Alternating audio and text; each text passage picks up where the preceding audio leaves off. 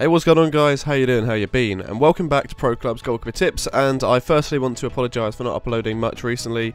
I did say on my Thursday's video that I wasn't going to be uploading because I've obviously lost my voice. You can probably tell it's still not exactly what it's meant to be, and I do struggle sometimes. I have tried to record some videos, but obviously I do have some standards, and I don't want to be uploading stuff that I feel isn't really acceptable for you guys. So anyway, let's jump straight into the first question.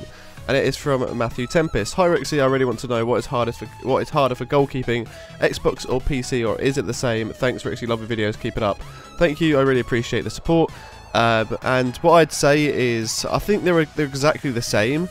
Obviously, PC is going to be better graphics, and it's going to be better reactions and stuff like that.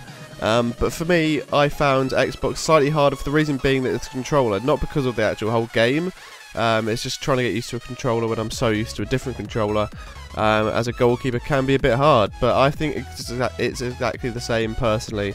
Bobby Braveray asks, I doubt it, but what if there isn't pro clubs in FIFA 16? There is going to be pro clubs in FIFA 16, don't worry about it. They wouldn't take it away, it's a big feature of the game.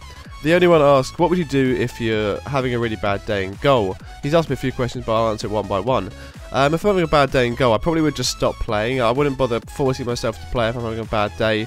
Or if I am, then I'll take a step back, see what I'm doing wrong, and then try and improve it.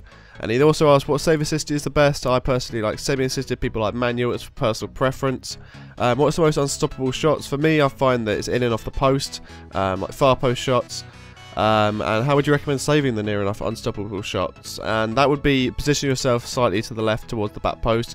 That's what I do anyway. I've found the way to kind of save them now, so it doesn't really matter, it doesn't happen too often. And what is the best time to run out? Should we flick or hold the stick? I personally hold the stick, and the best time to run out is if there's a dead ball and there's equal distance between you and the other player, basically. Scandalous asks, hey Rixy, I have a question I've been wondering about, and hopefully you can get this in your next video. FIFA is totally getting boring, which makes it extremely hard to upload. Any suggestions to keep me motivated?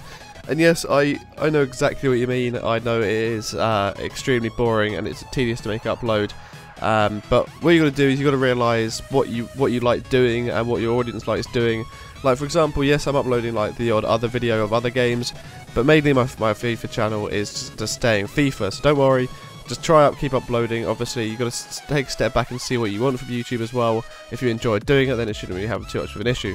Anyway, the Master99 asks, sorry if you've answered this in previous videos, but how on earth are you supposed to get 300 saves? I can do 1v1 drop-ins with a friend, make 50 saves a game, most of them dives, and at the end I'm not even close to one counted towards the accomplishment. I've been playing for like most of the year, and I only have 136 diving saves out of 300 needed.